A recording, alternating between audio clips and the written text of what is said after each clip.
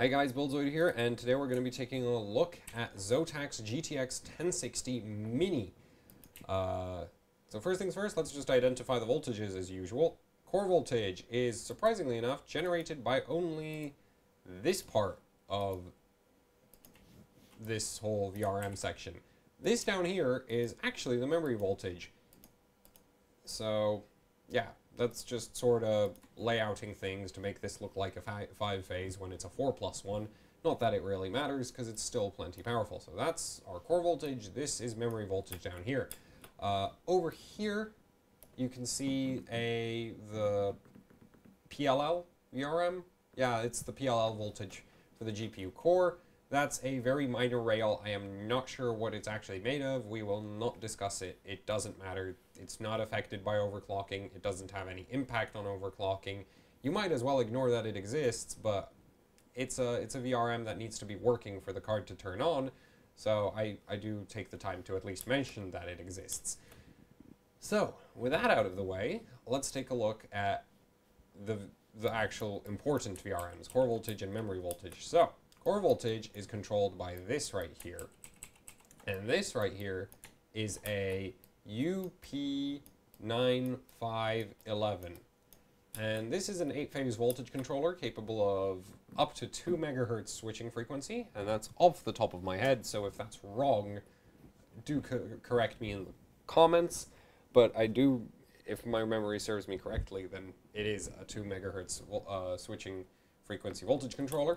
It offers up to 8 phases of PWM signals, so, you know, it's actually really underutilized here because Zotac opted for a 4-phase design. And there's actually a good reason why they're using a UP9511, which is an 8-phase voltage controller, on a 4-phase VRM. That is the only other voltage controller that is officially supported by NVIDIA, which is the UP9509, only supports up to 3 phases. So the moment you want 4, 5, 6, 7, or 8 phases, you need to use this one. Unless you're EVGA, who somehow get away with using other voltage controllers, and I think Asus as well. But generally, if you don't want to mess, like if you want to follow the NVIDIA reference designs, you're limited to the UP9511 and the UP9509, which is what Zotac went with here, the 9511. So that's what controls the VRM, and the VRM is indeed a true 4-phase VRM. We have 4 inductors. We also have 4 drivers, though you can't see them. There's one here, one there, there's another one down here, and there's another one on the back of the PCB, and another one for the memory voltage also on the back of the PCB. So that's why you can't see those.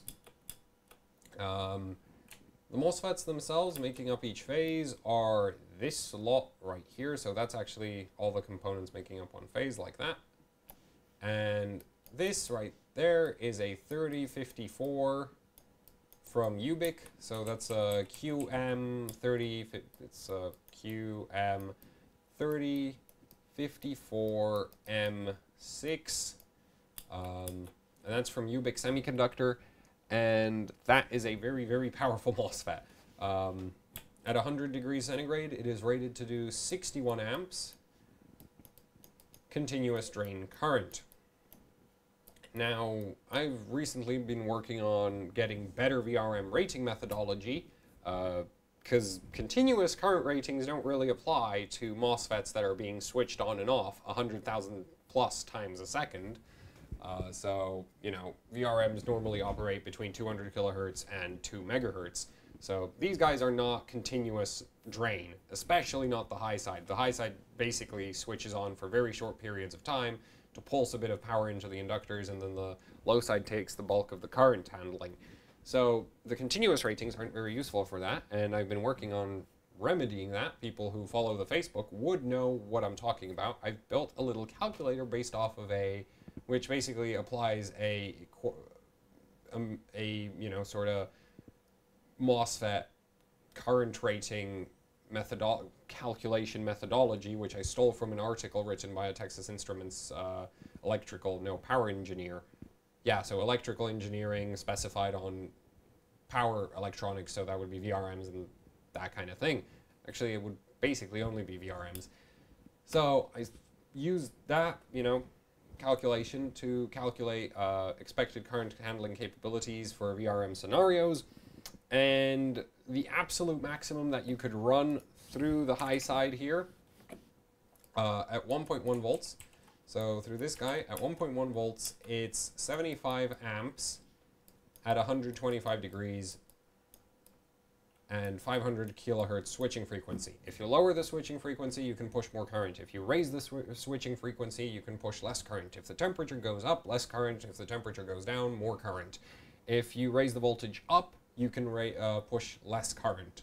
But at 1.1 volts, which is sort of where a 1060 operates, it'll be able to deliver 75 amps, and, you know, NVIDIA cards don't really scale from extra voltage, so it doesn't really matter that so actually, you know what, whatever, I can change one number here and calculate it. So say we did give the, you know, did ask for 1.5 volts. If you did ask for 1.5 volts, this rating goes from 75 amps to 70 amps, which really isn't much of a difference, which is basically why I wanted to weasel my way out of saying it.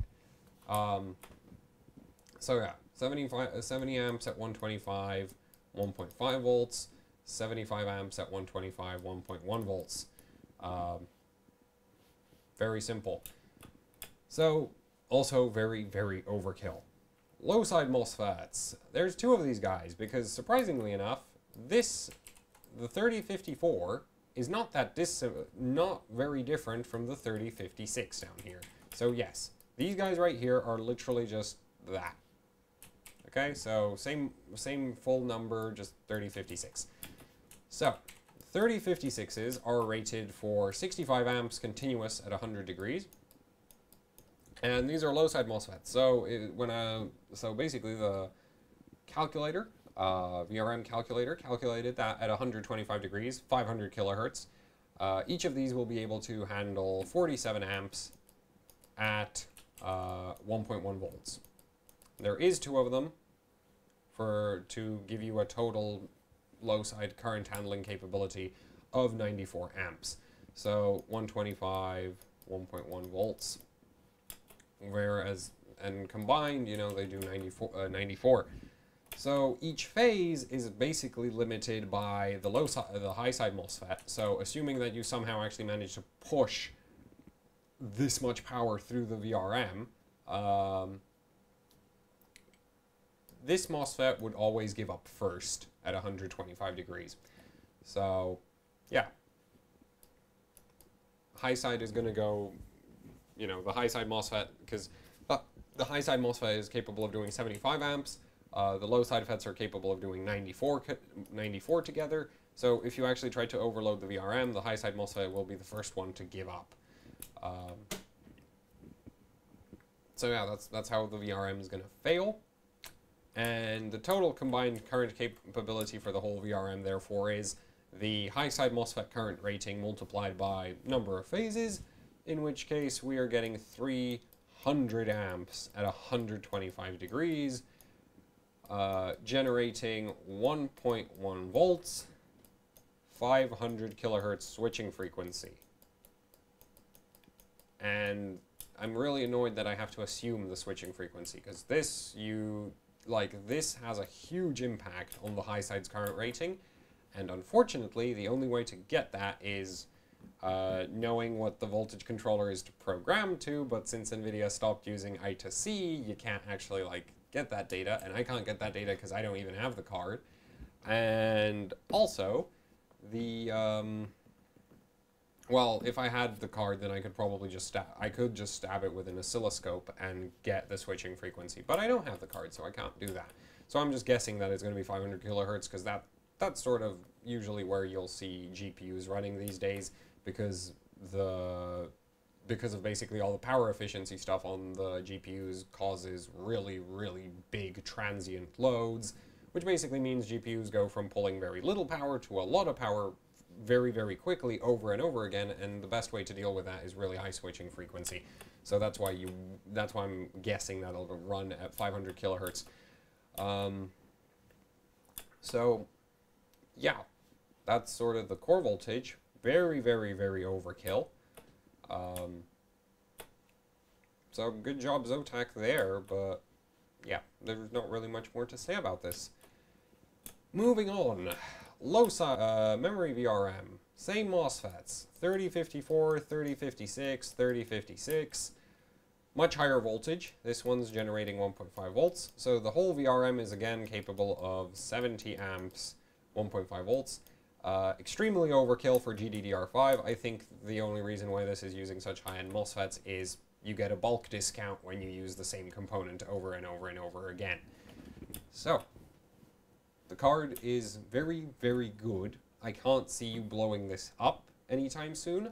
I can't see you, you know, really abusing this card enough to ever overload the VRM. I wouldn't be surprised if you could take off all the heat sinks, except, of course, the core heatsink, and let the VRM just sit out in the open air on its own and cool itself. Because even at 125 degrees centigrade, it is perfectly capable of running a, you know, GTX 1060. With a heatsink, it just gets even better.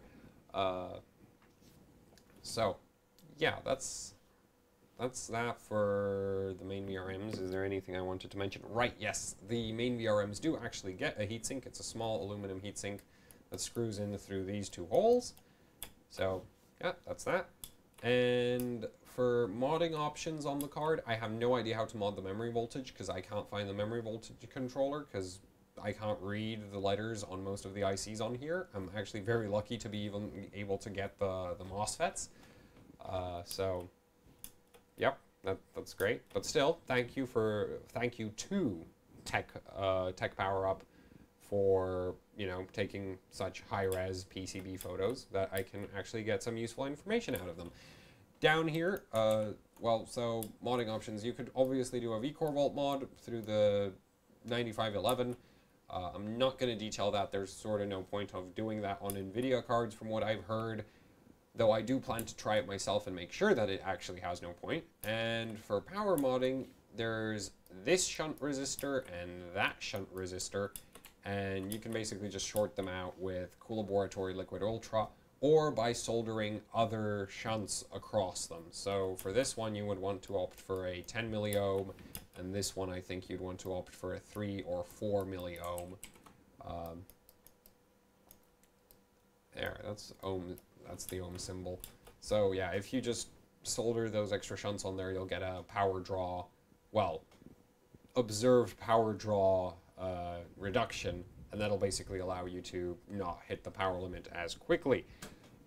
Interesting thing to note about the Coolaboratory Liquid Ultra, I've been sent a message by somebody, I can't remember who, where the Coolaboratory Liquid Ultra apparently dissolved the solder, like mixed with it, and basically, you know, shunt fell off the card, which is news to me. I will have to admit I've never done this mod. I've seen this mod done by lots of other people, which is why I thought it's perfectly safe. And actually, it would have never, you know, occurred to me in my wildest dreams that the alloy that Coolaboratory Liquid Ultra uses would, you know, eat tin, because lead-free solder is pretty much just tin. And that's what you see on all consumer electronics today, thanks to some regulations from, I do believe, Europe or somewhere, I don't know.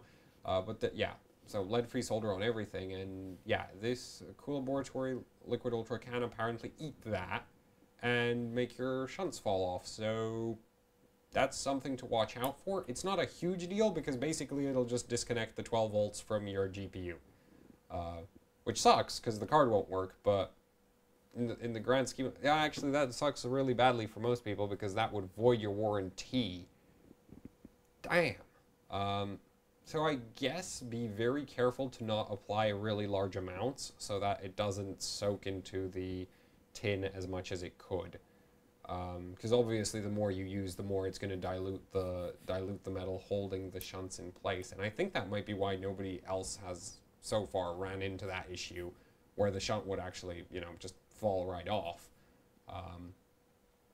Because I guess they didn't use as much as the person who did have the shunt fall off.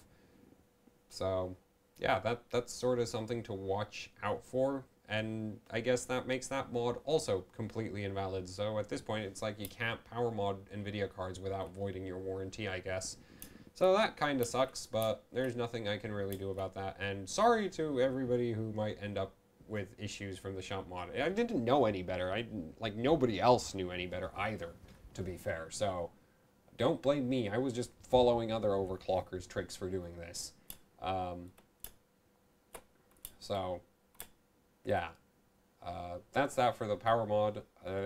Is there anything else I wanted to mention? Well, no, this video's long enough at this point, 15 minutes, so let's pack it up here. That means you gotta like this video, subscribe to the channel if you haven't, and comment something. Ask any questions. You can do that in the comments. You can also complain about the video's quality down in the comments. You can do all kinds of things down in the comments. I don't care. You're free to do whatever you please. So leave a comment if you are so inclined. And what else? Right, do consider donating to my Patreon. You can find a link to that down in the description below the video.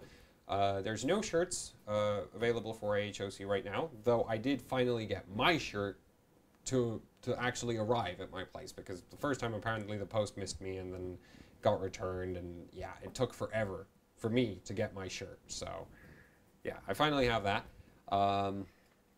And yeah, and do not expect any content coming very soon, because I am going to Germany, Berlin, no, wait, yeah, Berlin, for the Hardware Bot World Tour Championship, or Hardware World Championship.